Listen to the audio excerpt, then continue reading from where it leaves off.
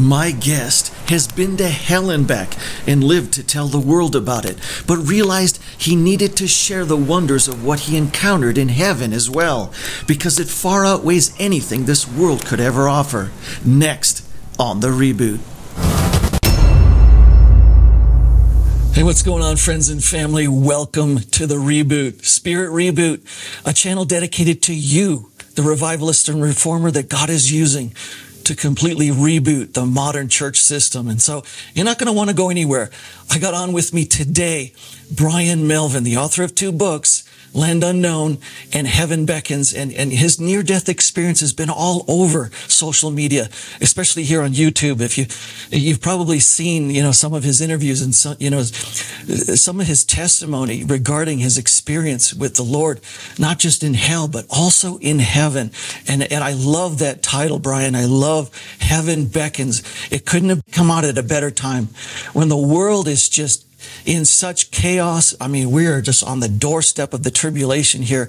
The end times are upon us, the last days, and people need hope. People need something that they can look to, because the promises of this world, man, are fading away. Everything that the world offers is nothing compared to what God has in store for his people. Amen? Yeah, amen. Amen. So I wanted to, just have you talk about this book and also the other side of the coin here. God had taken you, into the depths of hell, and that was a traumatic thing for you. I mean, you talk about how traumatic. I mean, it would have freaked me out. I get freaked out just by going to the doctor and hearing what he has to say. Imagine seeing cubes in hell and seeing all these crazy, monsters, demonic things. I mean, I don't like messing. I'm a deliverance guy, but I don't like messing with demons. I just leave me alone. Just get me into the presence of God. And so I'm really excited today to talk about your encounter with Jesus in the heavenlies. Go ahead, Bryan. Amen. Yeah, people are interested. I'm doing a deep dive into my first book, Land Unknown, Hell's Dominion, and on my YouTube channel. And my YouTube channel is called The Christian Marauder. I'm also heading up, moderating another YouTube site, and we changed the name over to the Renegade Hour. It used to be with Josh Peck, but anyway, my YouTube channel is The Christian Marauder. It's at YouTube there. So that's what I've been doing. If the people who don't know me or know my story, in 1980, I drank some bad water and contracted cholera and also something like dysentery, which I don't know what type of dysentery I had. All I found was a note that I wrote on what I had, and there was another thing I had, probably some type of toxin from the algae. I basically dehydrated and died, and then came back to life. And in that process, I saw hell.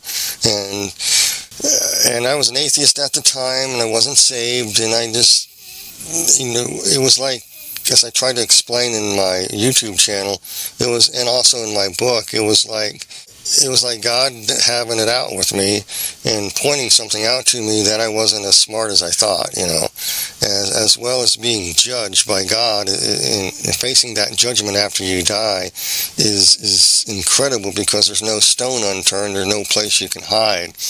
And it's true, it's a fearful thing to fall in the hands of the living God. And after you're judged, I went into hell. And I didn't know if I was really going to come back. It was so overwhelming and everything. And the Lord told me to say his name and his title, Jesus Christ, when I was down there. That's all I did when I was down there.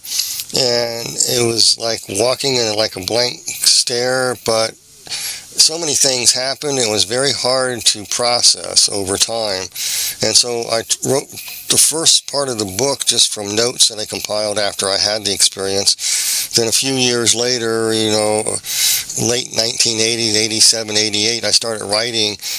Actually, it was 86, 87. I wrote a 40-page manuscript. And that's all I could do. I didn't know how to write the book because so much happened. And how can you explain what the spirit world is like? How do you explain it's like a different dimension? You can Like, for example, I found myself walking in hell, looking into these cubes or cells and seeing people inside, but I could see inside the cell as I was standing outside the cell, but I was seeing what it was like in the cell for each person I passed, that we stopped and gazed inside long enough. And then you would get downloads on people as you walk by, real quick snippets of their entire life history. Can't even explain it. And all I could say was Jesus, Jesus Christ, as I was following this hideous creature, which I nicknamed Lizard Breath, is my nickname for him. It's a derogatory term, but it's not, it's with a respect. It's like, combat veterans, you go to combat with something and you give a benign sounding name to your enemy, but you respect their tenacity. And so I just called this thing Lizard Breath afterwards, because his breath was pretty foul. And so I took this tour of hell, so to speak, if that's the only way I can put it. At the time, I didn't know what was going on. I didn't know if I was going to be there or not. So I saw people in various stages of torment. Just like the Bible says, there's levels or degrees of torment in hell. And I had a lot of things answered.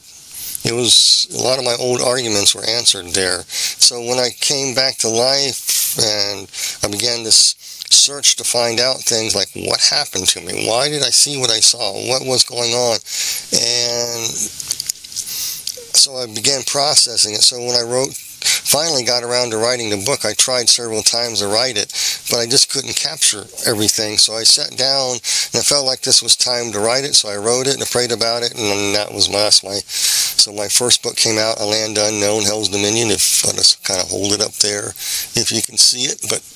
And so I wrote that book, and everything came to me, and I was able to write it in a way using a genre of creative nonfiction where I just took like flashbacks, seeing like when I was lying in the hospital trying to recover and how I felt, and trying to capture that, and then give you an idea of what I was like when I was a younger person and what I did in my life, and then leading up to my after-death experience. Everything happened in there is true. And so I was able to write it. I was able to capture how it was walking in the place, and I wrote it from the perspective I had back in the early 2000s. And I have more perspective now, and like I said, it's my deep dive into the book this year. It's part 9. I'll be doing part 10 tomorrow, I think. I think I might be doing part 10 tomorrow, I'll see, of my book. And just taking my time, going through it, showing people different things, why things are. So if you're interested, on Colorado time, Mountain Time, it's 8:30 in the morning. Eastern Coast Time, it's 10:30 in the morning. That is at thechristianmarauder.com. And now, later, about 3 years later, just to make it real interesting for you, I basically was a basket case when I came back. I didn't know what was going on. I had all my problems, even though I got saved right after that. When I came back and got home from the hospital, I sat in a beanbag chair, and my roommates left and shaking their heads like, you idiot, you died on us, now you're back, and you should have let us take you to the hospital sooner, but, I digress on that. And so they left to go to work. I sat in a beanbag chair and said, Lord, I never want to go back to the awful place. Take me, I'm yours. That's how I got saved. And I knew something dramatic happened to me, and some of you here listening just may have experienced the same thing. You felt great after you got saved, but then life settles in, and problems you had in life, all these things hit you, and you're confronted with a lot of things. And so you have to make a lot of changes. And my changes were slow, because I didn't understand a lot of things. And so it took me about a year later to even start going back to church. And because I was trying to be a man and do it on my own. You can't. You need Jesus. And so I came back to church. I told a pastor about what had happened, and he said, you should write a book. He was a Southern Baptist pastor. And then I went into a Church of God and Pentecostal type churches and Assembly of God, so forth, etc. And so I wrestled with what happened to me, and very seldom would I tell people, and I was going through a lot of stuff. But at the same time, the Lord was growing me spiritually, because everything that happened to me in what I saw in hell, as well as what I'm going to talk about seeing heaven, is scriptural. It's in the Bible. But little did I know that I was going to see heaven, because, I was still messed up. I was trying to get my life together. I was struggling with things, problems, issues, traumas, dramas, like everybody else at that time, and probably some of you guys are still doing that. So I was dealing with a lot of stuff, and I wasn't looking to go to heaven. I wasn't even considering it. I wasn't even thinking about it. I'm just trying to process what this stuff happened to me, because I had post-traumatic stress from my experience of seeing hell, and that is a traumatic experience. And trying to process that, and why you saw that, and why you came back. And basically, survivor's guilt is really, really true. Because I look back and go, I don't deserve to come back. I know I don't deserve to come back. And so my concept of God's grace is probably a lot deeper and more impactful than most people, because I know I don't deserve to come back. I know perfectly well that I deserve hell. No other way to say it, because the Lord proved it beyond me without doubt that I deserved that place. And then He resurrected me out of that place. He literally saved me out of the miry pit, so to speak. And here I am alive trying to process this stuff. And so in church, I was trying to work myself to death, trying to forget. I didn't want to be around people. I wanted to be isolated, but the Lord had me, put me in church. And before I even asked for anything, I was made head intercessor of a church, not even knowing what intercessor it was. I was doing street witnessing at the time. And our street witnessing, I thought all this stuff was normal. I mean, I still do. I still think that is normal. We go on the street with this. I used to go with this guy, and this is how he trained us. Go there, we pray, walk up to somebody, and we talk to him a little bit. And then next thing you know, we had all these teenagers around us. And so this one kid came up to us, and he said blank this, blank that, if blankety blank Jesus Christ is really real, then He can heal my blankety blank arm, because he had a broken wrist. He just broke his wrist that morning. And so the guy looked over and says, okay, we'll pray for you. He said, Heavenly Father, in the name of Jesus, I ask you to heal his arm and heal his wrist. And the guy says, it's still broken. He's waving it in our face. He flipped us off, walked off. Next night he came. He didn't have the cast on.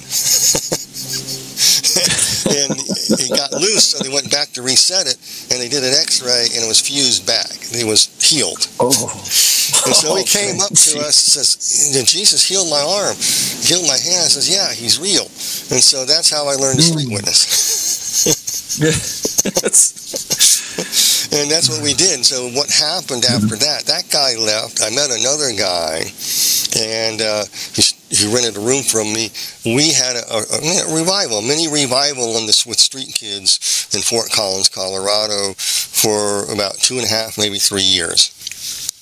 And so that to me was normal. And doing things, moving in the gifts of the Spirit seemed very normal to me. And I didn't have any qualms about it, or no training on it. And so no frame of reference. This is just new for you, yeah. And so I still do that, but so I still kind of messed up. I had my problems. The people who knew me then knew I had problems. And like everybody else, the Lord's working on you, sanctifying you. So one night, I was at church. I was in the praise band. I did street witnessing. I was leading the prayer intercessors group without knowing what I was doing. I just learned from everybody else what they're doing, and they could see in the Spirit the same thing I was seeing. So I said, oh, okay. So this is how you pray. This is how you do spiritual warfare. I learned on the job. And then that night, we had a series of revivals in this church, and so it was the last night of revival, Sunday night. I had to get up in the morning to go to work. And I also started a window cleaning business and starting a janitorial business at the same time. I was still working because it's doing things in the evening, and then going to church, doing all this stuff. I don't know how I did it. I was driven. I was driving myself crazy, because I didn't want to, you didn't want to be alone, but you wanted to be alone. Then you found that God put you in front of all these people, and then I kept myself a little too busy. And so at this meeting, they were, how do I say it? They had like 2 or 3 people to be baptized, 5 people maybe. I thought, oh, it's not going to be 30 or 40 like the past few nights where I was doing this, and we were staying up most of the night until 1, 2 in the morning, 3 in the morning sometimes. Get everybody water baptized, and well, I thought wrong. They had about 30 more people to baptize that night, and so I didn't get out of there until after 1. I was in a very bad mood, and I got home, and people don't know this, but I went to what is known as Outward Bound. It's a mountaineering survival course, and it was out of Durango, Colorado, course C151. So most of our teachers were Rangers, Delta Force, Green Berets. They were out of the military, and so they taught us how to go what is known as the drone zone, how to lie down and rest, recruit, get up, and go at it in a survival situation and keep moving. And so here I am, dead tired that night. I was mad, I was angry, I was not in a holy mood, and I just said, okay, I got a few hours, I had about an hour and a half, I can just lie down and I can zone out for a second, then my alarm will go off, the sun will come through the window, I'll be up, I'll just go. I'll just go to work, then I'll go do my other job at night, and just go, then sleep later. No problem. That's how I was back then. And so I laid down on the bed, my dog was peaceful, and all of a sudden, this is no lie, I just tell you, I heard his booming voice saying, awake, arise, stand to your feet. It was a booming voice, and the room lit up with this bright light. I just said to myself, go away. I said a few nice expletives, I have to admit, and I threw the covers over my head and said, I ain't getting up. And all of a sudden I realized, was this a dream? Yeah. So it didn't occur to you that this was God. This is just you didn't know what was going on. No, I was in a very bad mood. I was actually complaining that I got stuck at the church. I had to put up the sound equipment. I had to lock the doors of the church. I was complaining the whole way home. I wasn't in a very pleasant mood. And so when that happened, I just, okay. Then my dog got real happy because her tail was wagging, looking at somebody or something. My German Shepherd then. So my German Shepherd was wagging her tail like somebody was there, and then she just laid back down, and I went back to sleep. It's pitch black, and it happened again. It happened 3 times, and I had the same response. Except the last time it happened, it said, awake, arise, stand to your feet. I said, oh no, I got to get up in the morning and go to work. Can you wait? I said, oh no, I missed the rapture. And so I threw the covers off me, and I literally have a side door going out to I lived in a trailer then out in the east, near Alt, Colorado actually. So I got out and looked out, and I didn't miss the rapture. I didn't know what was going on. So I sat back down. I felt this great peace, and my dog wouldn't go outside. She was sitting down.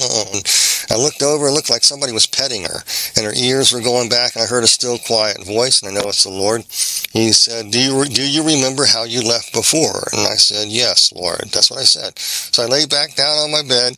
I remember looking at my dog, and she was very excited, just sitting there, chilling out. Someone was petting her ears, and I didn't think anything strange about anything. And then I just laid back down, and you got to understand, it was nighttime, yet I could see in the darkness. I can't explain this. And then I laid down, and all of a sudden I left my body, and I went up above my body through a storage space above the bed with sliding doors. When I came back, the sliding door was taken off the hinge and laying down inside there. I had nothing in storage up there anyway. It was empty. So, what happened. There was a little sign afterwards that happened. But anyway, so I went there, and I went through, and I found myself in the same dark void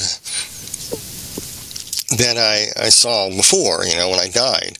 And I was going toward the light, just like I did before. And I could hear this beautiful music, just like I heard before, when I died. This time I wasn't dead, but I was like being translated or shown heaven or something. So I was going back toward the light, but this time I was going home, and I could hear the music explaining all the mysteries of the universe, as I call it. answering questions of who God is, extolling the virtues of God's character traits and his nature in ways that it'd be too profound to articulate, and you couldn't really. If you tried, some person probably would try to market these and sell them, which you wouldn't be able to do anyway, because, that's pretty much how I wrote it in my book, Heaven Beckons, which will come out around in either April or May. May 7th is the target date. It could come a little bit sooner. Don't know yet. But when Heaven Beckon comes out, I show you what happened, and floating in this void toward this place, I was going home. It was like, this time I wasn't being judged. I was going home. This was a great feeling. And I heard all these great mysteries and stuff, and I understood what it meant, that things in heaven are not lawful to utter. We all hear all that from the critics. But some things God will reveal to people that it's okay to say. There really is no way to describe everything about heaven in 5 easy words, and you can't share some of the details about God's character traits and nature, because some yahoo out there will try to market and sell it, and God's not going to permit that, so it is unlawful. So a lot of those things I left out of the book. Those are personal, and I won't tell anybody this side of heaven what they were. And so floating through there I was, going to the same rock that I saw before, and this time I saw Jesus standing on the rock like I did before, but this time he didn't have his face wasn't veiled, and he welcomed me. He spoke to me like in thought, just a few words, and just this paragraphs and tons of meaning in each word. There's nobody speaks like Jesus. Nobody speaks like him.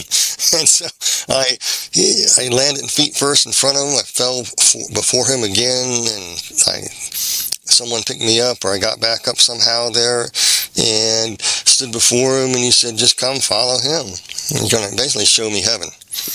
And he said, come follow me, or come this way. I knew that we were going to see something. Basically, he shared with me, the best way I can put it is, my heaven experience was to calm me down about seeing hell. It's almost like even a double dose of grace, because I was a mess. I was running myself ragged. I thought I had to work myself to death to keep my salvation, which I was dead wrong about that. And, I didn't want to go back to hell because I kept working. I was going to do all the churchy stuff and all this stuff. I was just driving myself crazy. He just basically said, peace, be still, rest. Come, I'm going to show you. You've seen a lot. You've seen a lot, meaning you saw hell. He permitted me to see hell. And now he's going to take me here, like I said, wrote in my book. It's going to calm me down about seeing hell, which it did. And I still had. Let me ask you something, because you said no one speaks the way that he does. Describe how did you know it was the Lord? How did you know it was Jesus? I mean, people, and I'm just playing devil's advocate, because people always say, the enemy, can trick you, but I would think that there's this great sense of peace that would come over you in his presence, that all the cares of the world, all of your fears, everything just drains away, right? And that perfect love just must have come through in that moment where you could trust this is really him. Yes, that's pretty accurate. But the other thing is that when you're really standing before him, you'll know him. And the reason I say that is that you have a great respect for him. He melts you. That's all I gotta say. It melts you. It's like, yes, Lord, whatever you say, because there's no one that speaks like him. Right. The Pharisees sent spies to spy on Jesus, and they came back and trying to entrap Jesus on his words, and they asked him, well, what did you find out? He says, there's nobody speaks like him, because when he speaks, it's like warehouse full of information hits you, and it unpacks in your mind. And it's like the Bible says, the word of God is sharper than any two-edged sword, cutting asunder the thoughts and intents of the heart. And that's what it's like, because imagine those guys who heard Jesus had their hearts cut open, and they were probably exposed. They're thinking, as they were hearing something about Jesus talking maybe about some lesson on the Beatitudes or something, they were hearing something that was saying, wow, no one speaks like him because he just exposed our motives in our heart that, we were trying to set him up, but I just got convicted. That's how you know it's his words are spirit and life. Yeah, spirit and life.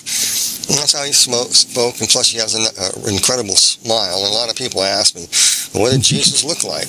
Well, when I first saw him, he looked like a well-weathered Jewish guy. And, Nazareth haircut, kind of long. And his eyes, I can't describe his eyes. My eyes are more hazel green. His would be more of what I saw as a hazelish, brownish green, but they would change to blue. They would change into pools of fire. They would change, and then his vision would change. This will sound strange, but it's in the scripture. And in Mark chapter 16, the guys were walking along the road, and Jesus appeared to him in another form. He appeared to them in another form while Peter and them were fishing in John chapter 22, and they didn't recognize who he was.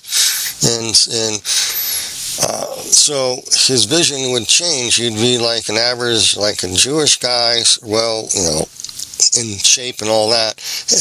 And then he would appear like the Lord of glory, like white hair, beard, flames of fire are. He'd appear. Best way I can put it is it would be Zechariah, I would say. I saw one like the Son of Man. There's no other way to say it.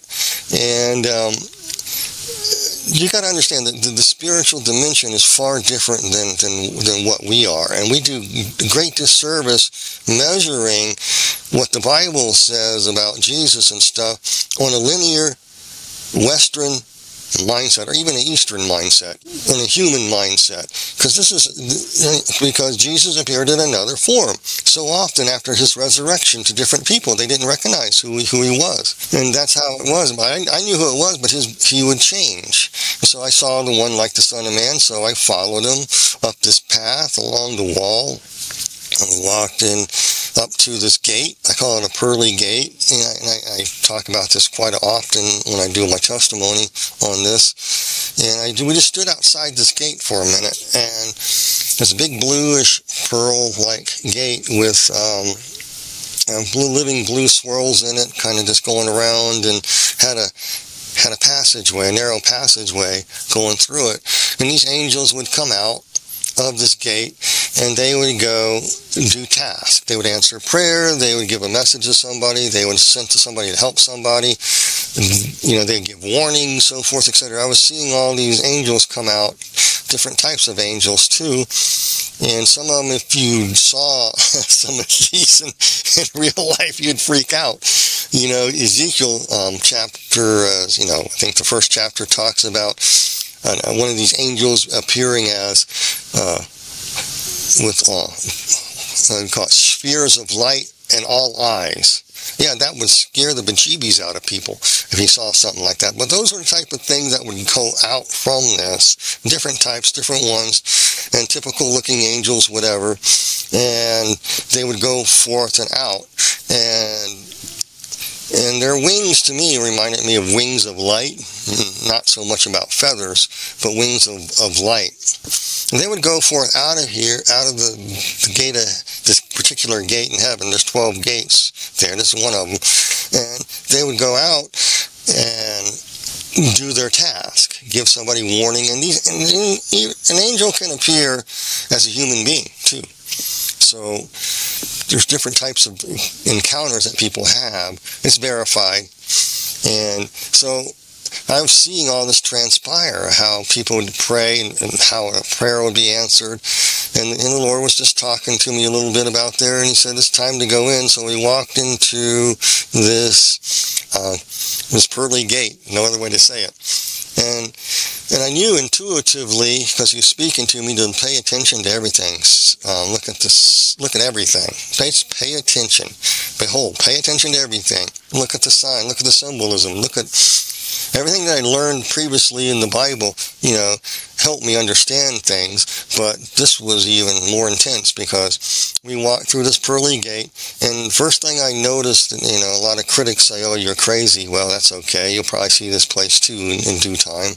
But anyway, it looked like to me someone took these nails and chiseled and took a spear, some for like a spear point, and hollowed out this walkway through this pearl. And so that's a symbolism of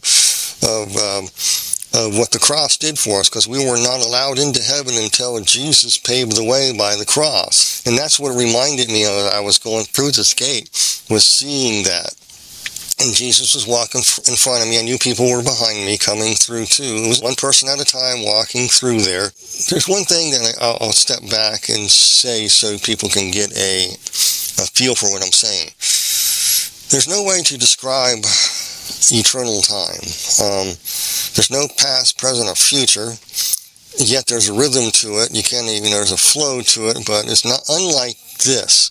So unlike this mortal time, linear time that we have, and this still affects me to this day. I just can't, people had actual after-death experiences, or real experiences, will talk about time. Time is, as we know it here, is limited. And then you're touched by eternity. You're always aware of this eternal time. And so I was walking here, and it was like I was able to peer into the past while walking through this corridor, through this giant white pearl with blue thing, the light coming through it. Walking through Jesus, it looked like it was chiseled by nails, and I kind of touched my finger along the wall, and I'm walking because he told me to follow him. And so it was like seeing through a cloud or a mist darkly, or a mirror darkly, so to speak, and you could see the events that transpired before the cross. You could see just before it all happened how Judas was betraying and setting up the plot to get rid of Jesus with, the people who want to get rid of him, the religious leaders. And I couldn't make out faces or anything like that. I could hear the language, couldn't understand it, but I knew what they were saying. And it was like peering in there and seeing that, and seeing inside the person's hearts too. And there's a reason Judas is called the son of perdition. I'll leave it at that. And so I could see all this stuff. I could see how, basically how people do whatever they possibly can to slay what is decent and good without even knowing it. And they're doing a great job of it now, as a matter of fact. That's why people feel kind of defeated right now, because they see whatever is decent and good being slayed right before their eyes and replaced with bizarreness. And I don't want to get into that right now. But I'm looking at that, and I could see how what happened in the garden. I could see Jesus being betrayed. I saw him being abandoned by everybody.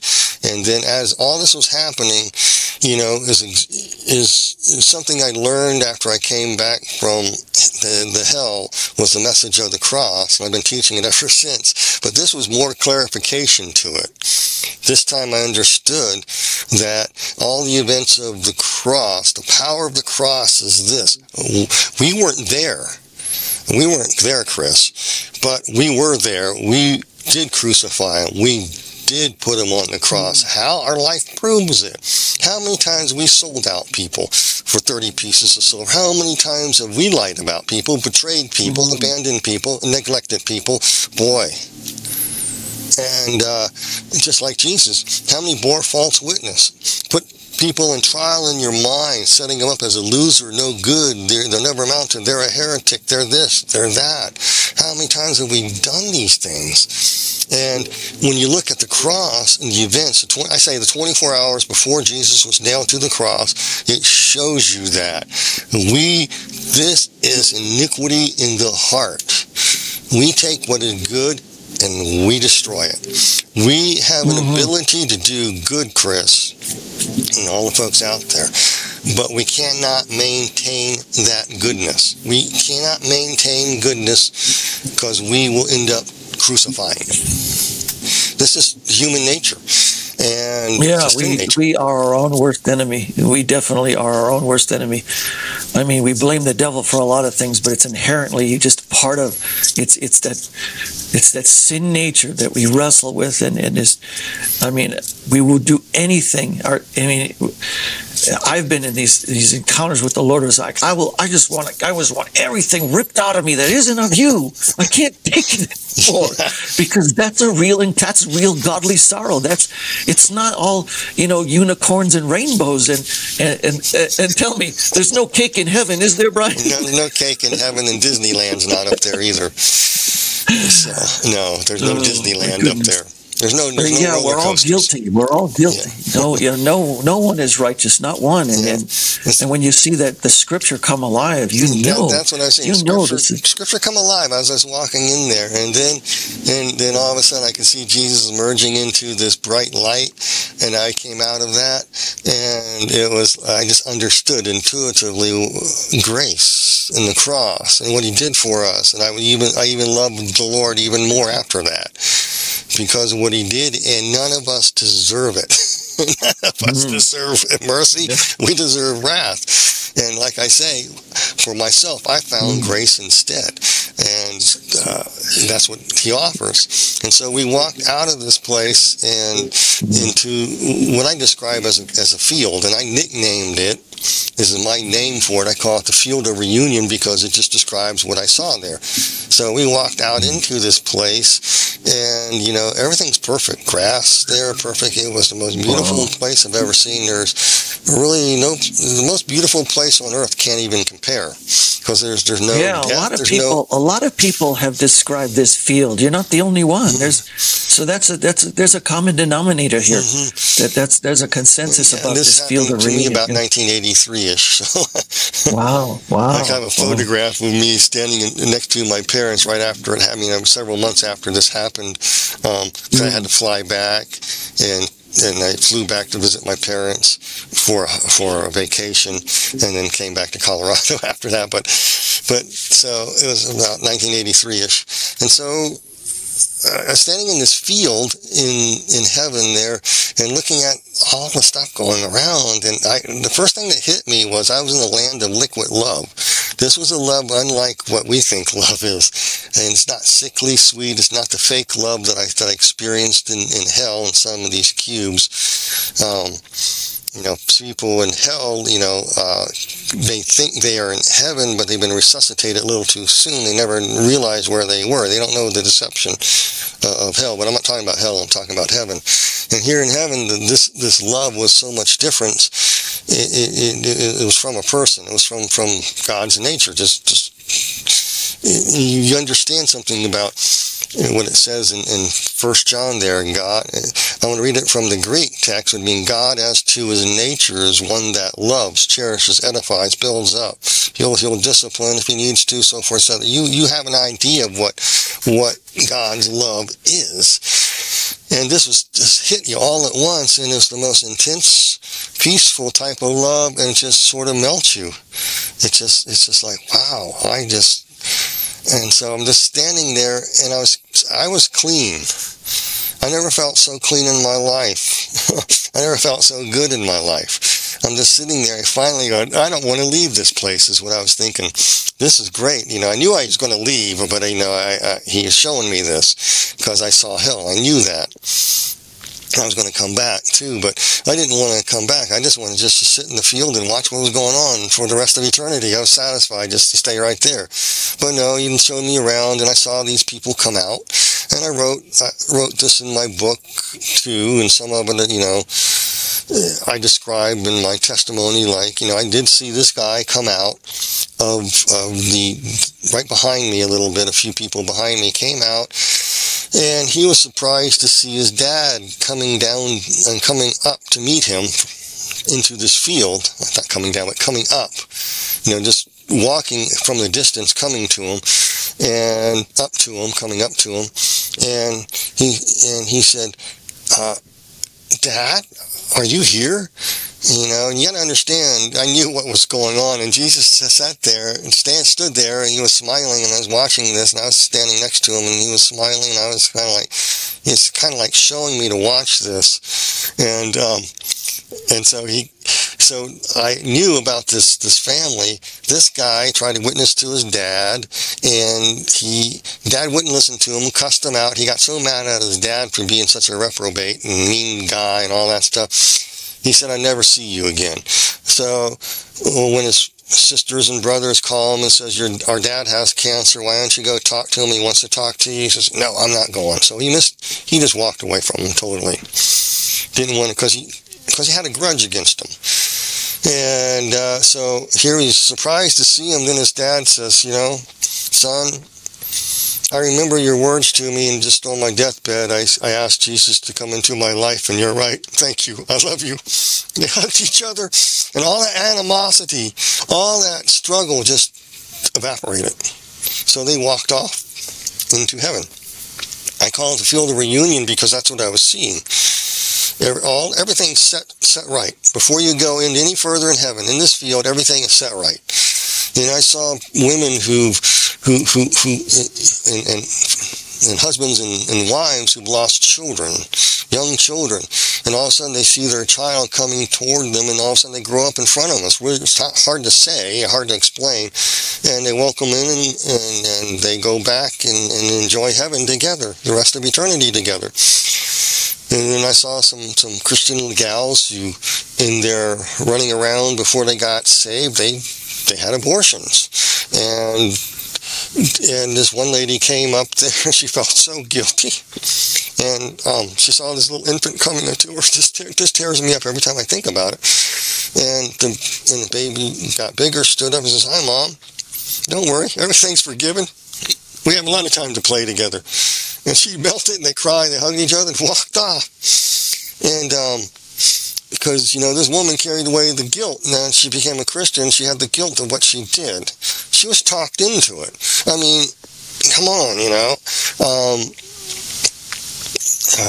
I just wish people had a little more grace and mercy in their heart when they see Christians who are dragged before the Sanhedrin, so to speak, and say, you're caught in adultery, you had an abortion, there's no hope for you, No, Jesus had mercy to a woman who was caught in adultery, and he said, sin no more, and man, she was very grateful. And here we are, like Sanhedrin, a lot of people are, and they just can't accept this. That heaven could be a place where you're reconciled, or you ate too much pizza, and this was just a hallucination, or you're just out to make a ton of money on it. You're just out to fleece people. How dare those people say those things? I know perfectly well I come under a stricter judgment than anybody else for what I say and teach. That was one of my two call to ministry scriptures. One was Isaiah chapter 61 verses 1 through 5 there, and the next one was, do not desire to be teachers or you'll receive a stricter judgment. And I said, I accept that. So I know that. So, so I just wish people would kind of get off this kick. I know there's fake heaven visitations. I know there's people out there who do this to make money and exploit people and make themselves out to be something they're not. But a real heaven experience is not like that. And you can't judge everybody based upon a few heretics and a few crazy, whacked out people who just want to be significant and important. But, they can be saved too. Hallelujah. That's what I know. I just pray that they get saved. Yeah, Bryan, I know in my spirit and in my knower, my deep knower, that what you had was real, because it's all about redemption. It's all about, that's what Christ, the stream of consciousness that you're talking about, where there's no time or there's no space. It's a reality of what he has accomplished, of who he is and what he has restored in us and back to us. And that's desperately what humanity needs right now. There's someone out there, and I just got a word of knowledge from the Spirit. You're weeping right now. You're feeling the guilt. You're feeling the condemnation. But the Lord wants to set you free from that today. He wants to wipe the slate clean. Just as Bryan was saying, he wants to make you as white as snow, that this encounter, this experience can be yours. That door of faith can open up this reality to you. This stream of consciousness can be yours, right, Bryan? Yes, this stream of consciousness, this reality of heaven. We don't need to just wait to the great by and by. We can have this encounter with Jesus now and today, this overwhelming, reckless love of God that will wipe the slate clean if you will trade in your life for his, if you will lay it all down for him right now. It can be yours right now. In Jesus' name, I just pray for you right now that the Holy Spirit would come upon you and fill you to overflow. Let the Father, let your presence and let your grace hit that one watching right now. Amen. Amen. Yes, Heavenly Father, just let them touch them if they have guilt or shame. They got an inheritance in heaven waiting for them, just like Ephesians says. Yeah. And why I try to express in my book is a little bit of that inheritance that waits people is reconciliation and being reconciled. When you're reconciled to God, he gives you this great love. It changes you. Before you're allowed to go into heaven, so to speak, anything against somebody is taken care of. It sounds strange, but it's just what I saw. I can't explain it. And so I remember there, and the Lord spoke to me there after seeing the grand reunions I was seeing and people reconciled. He showed me, just basically, do you want to go into the city or do you want to go over here? And he already knew the answer. I had enough of cities. I live in enough of cities and urban life. I just said I like the countryside because I loved going down to my grandparents' farm or either my dad's side of the family or my mom's side of the family, and on mom's side of the family go down and work on the farm for a summer or so. I always loved that, so I had a kind of a best of both worlds. So I just said, let's just go this way. I like the trees. There's some trees over there I want to go see. So I walked down. I called looked like a gold road, gold dirt, basically. You have to get the book to find out more. But anyway, we walked through the woods, and it was like everything I saw correlated with the Bible, and it went right back to Isaiah 61 about the trees of the plant. Yeah, the Lord will, basically, the Spirit of the Lord is upon me to give good news to the crushed in spirit, to heal the brokenhearted, to set the captives free, set those at liberty who are held in bondage. And, you talk about the judgment of the Lord, and you talk about his goodness, and that, he'll give you the spirit of joy for the spirit of heaviness and all that stuff.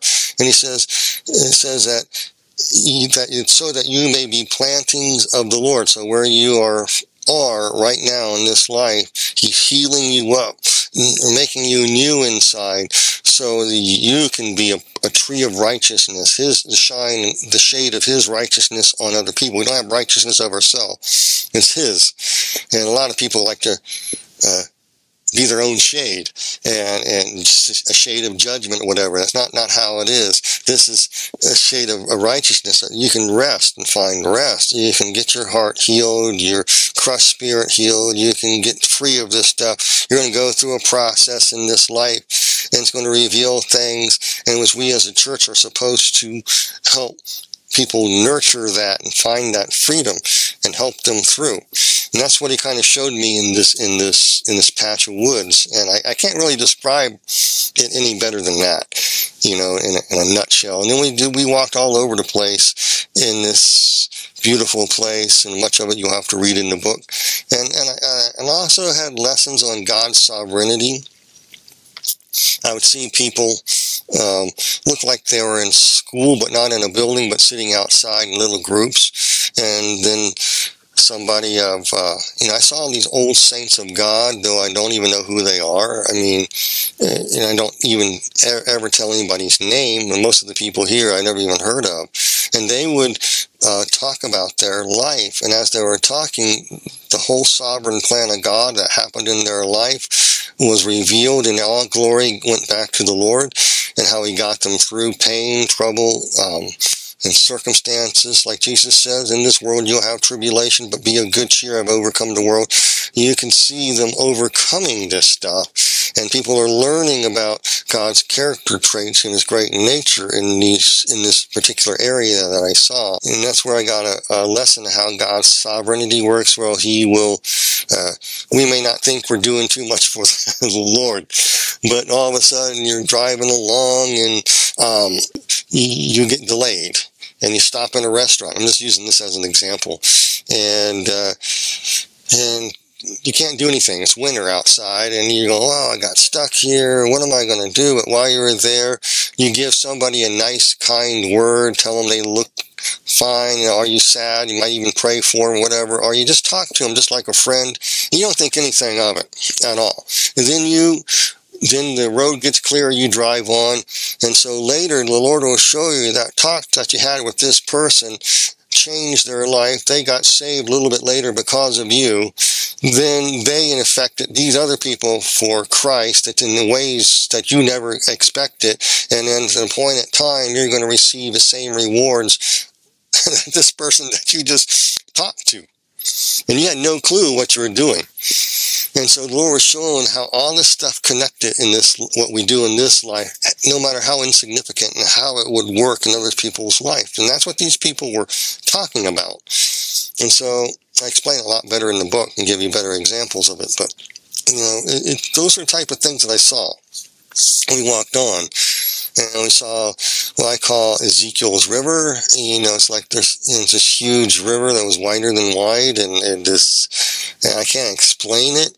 And then I came to a tributary of the River of Life. You know, we think of tributaries where water flowing into a river. This is a river flowing out of a river, like the River of Life, and there's tributaries that are flowing out from it. So it's opposite. it's opposite how we think of tributaries. The river, the life, provides the tributaries, and it flows out into the land.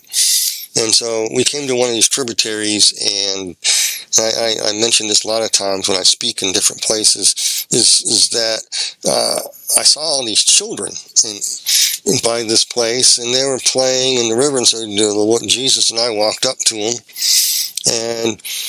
and he got in the water, and the kids were splashing each other. And this, you know, people get upset when I say this, but they can let them. I don't care. And so Jesus said something like, "You ready? You ready?" And they all splashed water on me, kicked water on me. And they were laughing. I've never been so happy. This is like when the water hit me, something changed inside of me. My vision and thought of Jesus, who the Lord is, totally changed. He wasn't this marble, stone-faced figure that demanded that I do endless works to keep myself saved. I was secure in his hand. All I had to do was just trust him and honor him. Wow. And he'll get me through no matter what. Even when I have my doubts and fears and tribulations, I always remember this place is kicking water on me, and it got rid of myself, so to speak, and it got rid of me relying on myself at that time and everything, and changed me for the better, not for the worst. And it was just a very special place. It was like, yeah, you just wish the Lord would just kick some water on them and loosen them up a little bit. Well, didn't he say, "Come to me, all ye who are, who hunger and thirst"? I mean, just drink. Yeah. Come to me and drink. Yep. and so the water, that living water, is just, like he said to the woman at the well, "What I have for you is way better than what you're looking for." Yeah, it's living better. Water. And then when you personal, when you see it, you want to go back and tell people about it, and then you want to, you understand that you may not be, the next Billy Graham or whatever, but what you do in this life has some effect for Jesus in ways you don't even comprehend. Right. And then he's got you here for a reason, and the Holy Spirit's sanctifying. I wish people would never take sanctification out of salvation, because it's part and parcel of the same event. Because the Lord, sanctification involves, giving good news to your crushed spirit. You don't have to remain that way. Healing your broken heart, shattered life, he's healing it up. He's going to reveal the traumas and dramas that drove you, and you may not want to remember it, but he'll slowly reveal them to you so you can handle it. And you go, wow, that's why I act so dumb. That's why I act this way. This is why I keep opening the door for the devil. And then you shut the door. Whatever's holding you captive stops, and the Lord keeps doing that until the day we die and head to heaven. And so sanctification lasts a lifetime in this life. And we do disservice, I think, in Christian churches not talking about sanctification more. But sanctification is what it is. It's working out what he is working in. It's working out what he is working in. It's Romans chapter 8:28. He predestined us to be conformed into the image of his dear Son. That's what he's doing. We're becoming to live more according to his character traits and his character traits of goodness, mercy, better each at it every day. None of us are going to be perfect. We're all going to make mistakes up to the point of then, but the process is you're learning to change. You're learning to be humble. You're learning to, yes, I messed up. I have to apologize to this person. I don't want to apologize to him, but I better apologize to him. Up to your learning mistakes. To become love. Lead by example. Don't push and pull people. Be a servant as much as you can. Right. I'm not perfect. I do make mistakes. I can't answer every email people send me, and it's not human, but I do the best I can. And and so he's working on me, and he's working on you, Chris. He's working on everybody who's listening, and that's what we need to really share on. That it's okay to be worked on. We're just becoming love. We're learning to become like the one who loved us first. We love because he first loved us, and that's already been done. Everything that needs to be done has been done, and that's part of that eternal reality, that eternal truth. It's timeless. I love that aspect of just by his stripes you were already healed. It's just, and we strive, we keep trying to fix ourselves and to perfect ourselves, and there's no other sacrifice for sin that can be that is left if we continue to keep making it about us and our dead works. It's just, I think that's really coming across today, Bryan. I really feel strongly that you're an encouragement to a lot of people who have been frustrated and really tired of pushing that rock up that hill. Yeah, that's what I learned from my heaven experience. You don't have to push the rock up the hill. He pushes it up there for you. But we do have to admit, I had to admit, and I wrote in my book, and then you have to get the book, Heaven Beckons, to find out how the Lord healed me of some of my traumas. A major trauma that I had, and he had to work through that in order to proceed further. I had to actually go back and see it, that it actually happened, and then learn to deal with it and forgive the people. I mean, that is, some of the stuff is pretty intense. I don't want to ruin the book. You have to get the book for that. We all have our journeys. In my personal journey, the Lord has said to me, and I asked him, I said flat out, what is it in me that you would like to change? Do you know what he said? He said, the way that you view yourself. Yep. Ooh. Yep. Because a lot of my struggle, a lot of that inner healing won't happen until we change the way that we look at ourselves. Yes. He restored the image of God in man. In him we live and move and have our being. For from him, through him, and to him are all things. And in him they all hold together. Amen. Big difference. Amen. I tell you, amen. It's one thing I learned from the heaven experiences, that we were created in image and likeness of God. It doesn't mean we were duplicates of God or we're little gods in God class. That's not it at all. Right. That's heresy, actually. But what it means is that we were created to reflect and govern our world according to the fruit of the Spirit. Love, joy, peace, and sanctification involves us getting healed up so we can better reflect that until the day we go home. Amen. Because he's returning that image and likeness back to us, so we get it.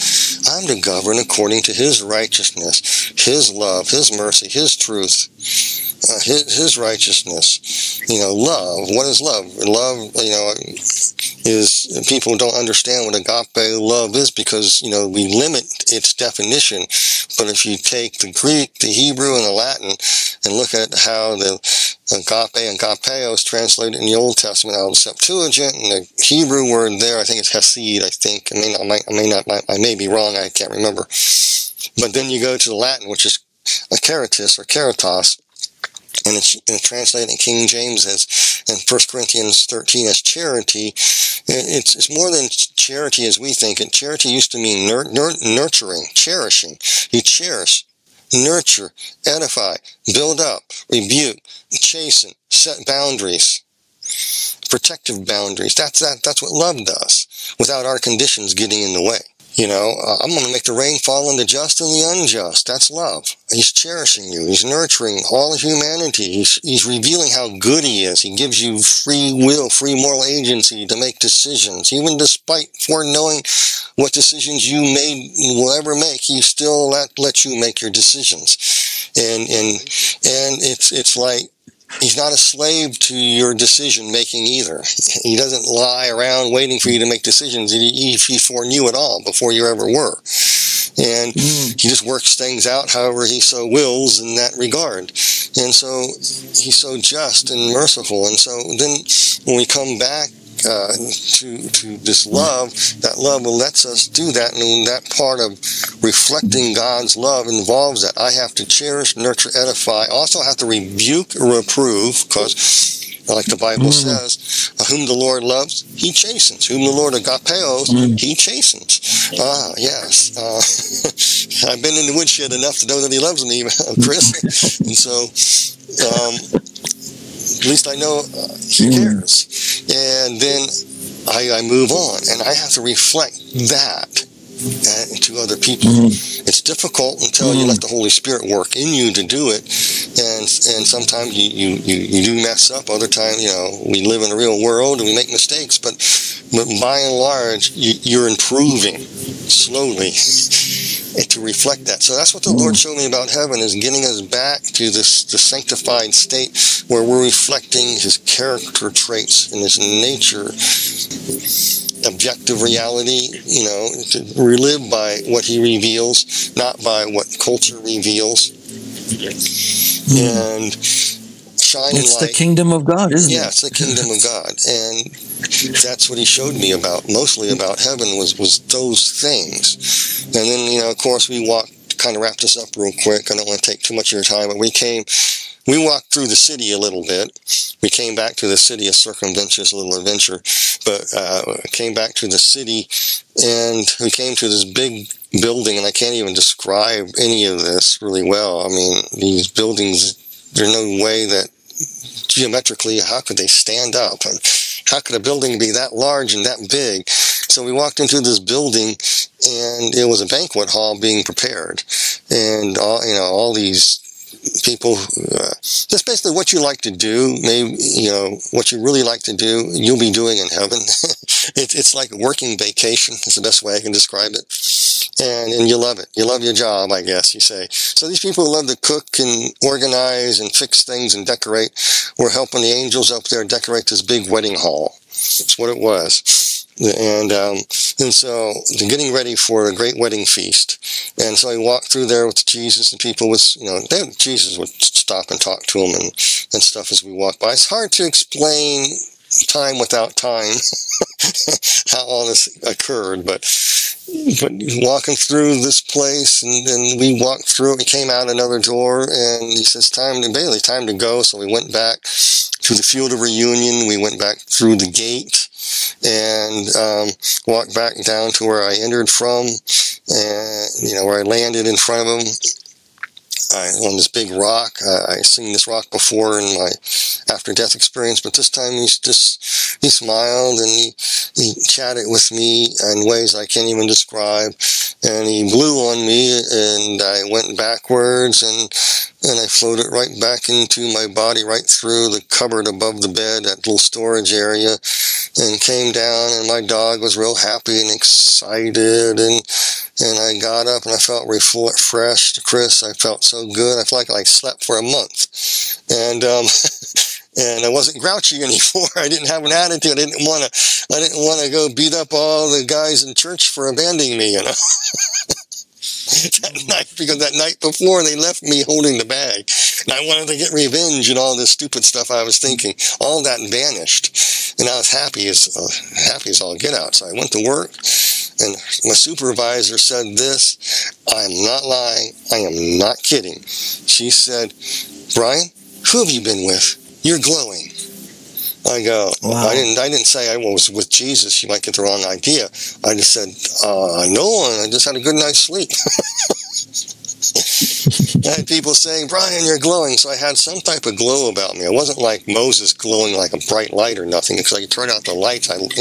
All I could see was me, But I didn't see no light glowing from me personally, but people around me for like 3 days said I glowed. You had a glow about you. There was something, where have you been? Who do you talk to? All kinds of amazing things happened right after that. Yeah. I could go up to animals Brian, and stuff, man. It was incredible. And the animals wouldn't get I hope it didn't. I hope it didn't just end there. I hope you had further, encounters with the Lord that you don't need to tell us about.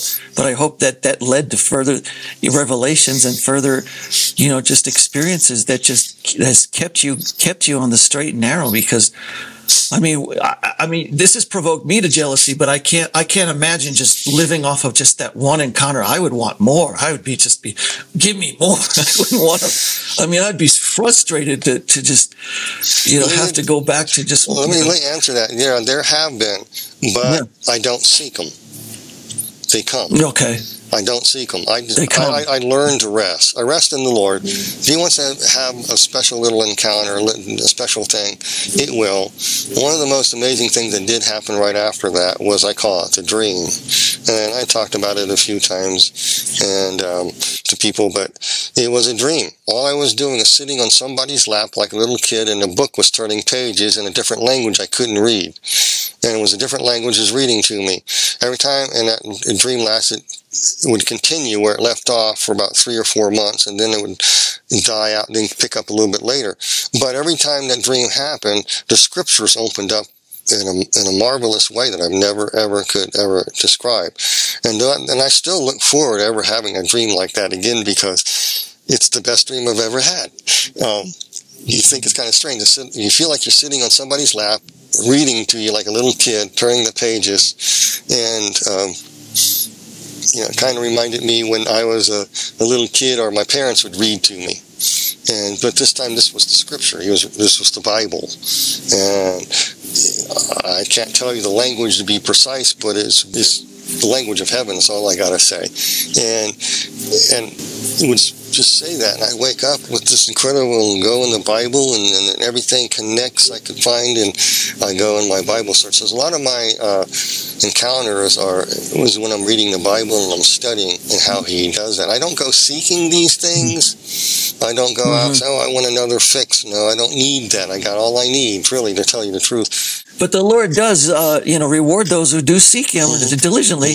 And doesn't James say, draw near to the Lord and He will draw near to you? So I think He does. There is this response and this back and forth that, I think sometimes there are times when the Lord just kind of, He comes after us, and other times He hides, and then we come after Him. And it's this love relationship. Amen? Amen. Another little encounter. Yeah. It really helps you when in spiritual warfare, because He will show you things in spiritual warfare. I was driving up to Eagle Butte to do some ministry up there, and I felt the Lord saying, I'm driving, I'm approaching Hot Springs, going there, and I said, Lord, You're calling me. I can't pull over. There's no place to pull over. He said, no. So I'm driving, and the top of the car opened up. I could see the sky, and then in this vision that I was having right above my head, there was this creature over above Eagle Butte, and the Lord told me what to do in spiritual warfare to do it. So I'm driving down the road, I'm doing it, and then we had a great revival break out there. So, but things like that happen. Well, but I don't make it like real public or known. Those are the type of things that do happen on occasion. I don't seek them. He calls me to it. That's a good way to put it. This is how I'd like to just end this, Bryan. I'm reminded of a mutual friend's story. When God was touching a woman, he had a word of knowledge that, there are many people in the room, and I think you were there. I don't remember exactly, but just everyone saw God touching this woman, and they wanted a touch from the Lord. They wanted it. He wanted it. He said, Lord, why don't you touch me that way? And the Lord spoke right back to him. And it was an invitation, because the Lord wants to touch you today the way that He touched Bryan. Bryan, would you pray into that? Because I really feel like many of you are just desperate desperate to know the Lord, as Bryan has shared today, and we're still getting to know the Lord. There's just this never ending, but you really, really, really need an encounter with the Lord. And yet I really sense that you're at the end of your rope. Bryan, would you pray for that one right now? Heavenly Father, we just thank you right now, Lord. We just ask you right now just to reach into people's hearts right now. Even the person out there who's sad, who's blue, who wants to give up hope. They don't make sense of what's going on in their life. They don't make any sense of what's going on in the world.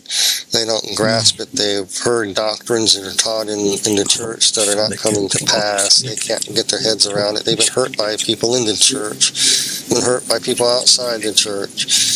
Lord, there's so many traumas and dramas and things that happen to us all. So I just thank you, Heavenly Father, right now in the name of Jesus. I just thank you right now, Lord, that you just touch their heart right now. If you're listening and you need prayer for, I just ask you to put your hand on your heart right now. It's a contact point. I just do this for no particular reason, folks. I just ask, it just helps the person receiving it. So if you've been battered by life and you've been bruised and you're hurting and you need a healing or whatever it is, just put your hand on your heart. I'm doing it right now on my own. So Heavenly Father, I just thank you right now in the name of Jesus. I ask you to open their sight to see wherever trauma or whatever hurt it is that caused this, or wherever door that's been opened up to cause the devil to come in, to be shut right now in the name of Jesus. I ask for your healing light. You are a healer, Lord Jesus. You came to heal the brokenhearted. I just ask you to heal their heart. I ask you, Lord, in this day and age, Lord, their crushed spirit is just being crushed, or poor in spirit. They're just downtrodden, beaten down by culture and life. Things are coming against them. I'm asking peace in their life, and these things be stilled and their broken hearts mended.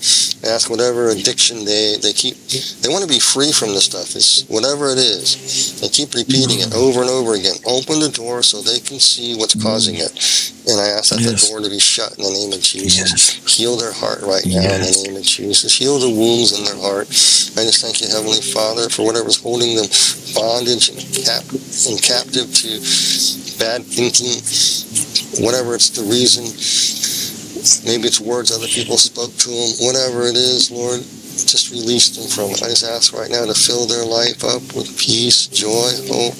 I just ask right now in the Heavenly Father, just thank you in the name of Jesus. In the name of Jesus, ask for the people to be free, to be healed.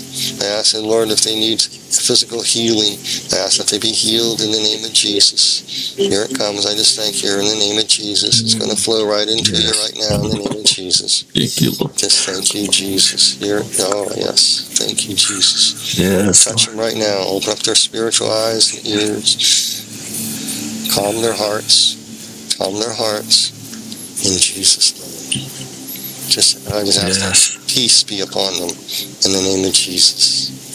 In the name of Jesus. Amen. His burden is easy, his yoke is light. Oh, yes. Amen. Thank you, Lord. He's healing hearts. I could feel his presence. He is really healing hearts today. He's lifting those burdens. Wow. Thank you, Lord. Forgiveness is coming. I just sense forgiveness. People you haven't been able to forgive for a very long time. God has given the grace for that right now. I thank you for that reconciliation coming now to families, to friends. Where there's been division, you're bringing unity right now. Thank you, Lord. You came to destroy the works of the enemy. And you. Ooh, thank you, Jesus. Thank you for Bryan today. I thank you for this word. God, thank you for showing up. Oh, thank you, Jesus. Amazing. Amazing, Lord. Ooh, I didn't expect this. Wow. Thank you, Jesus. Thank you, Jesus. Thank you, Jesus.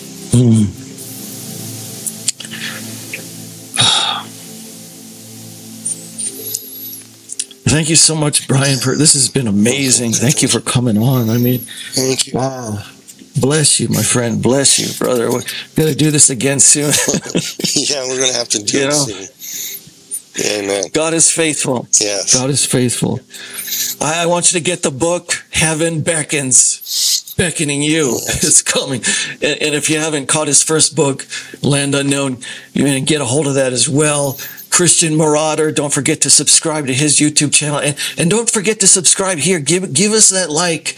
If you appreciate this content, you smash that like button. Come on, share this with someone who needs the encouragement today, and subscribe as well to the reboot. It's time for a reboot. Amen, Bryan. It's time. It's time for a reboot. Thanks again for watching.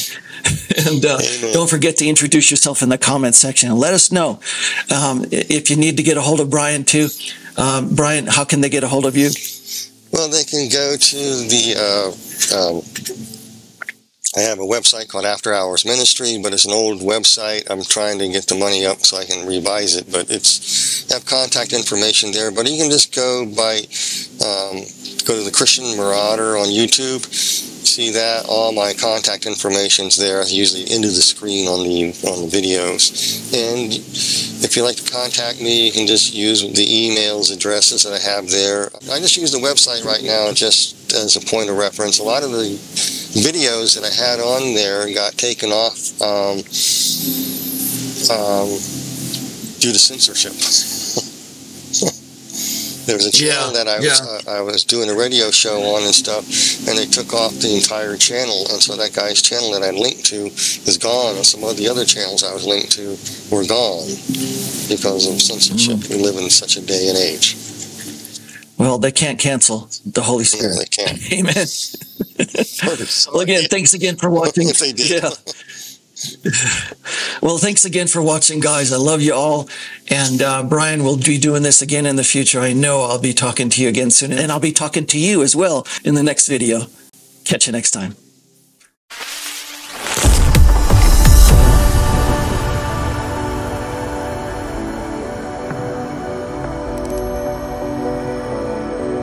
Thanks for watching The Reboot. Don't forget to subscribe and turn on notifications. To show your support, please share this with your friends, give us a like, and introduce yourself in the comment section below. We'd love to pray for you.